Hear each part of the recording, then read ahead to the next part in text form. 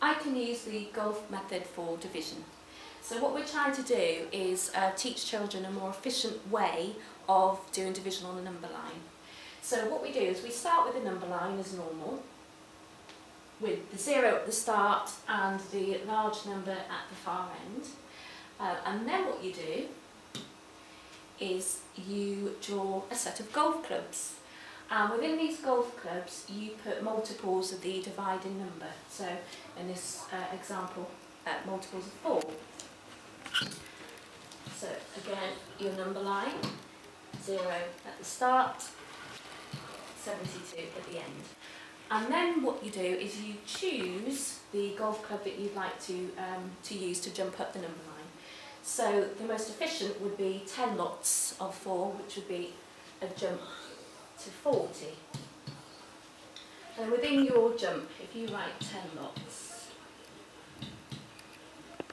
just so you can keep a record, then you decide on the next multiple that you'll jump at. We pick 5 lots of 4, which would take us to 60.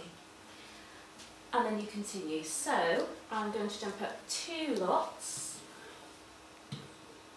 which would take me to 68, and leave me with a jump of 4, which is just 1 lot. After you've done that, you need to count up the jumps that you've done. So 10, 15, 16, 17, 18, and there is your answer. So, if you remember, the success criteria would be 0 at the start of the number line, the largest number goes at the end, you choose the most efficient jump, then your answer is adding up the jumps that you've done.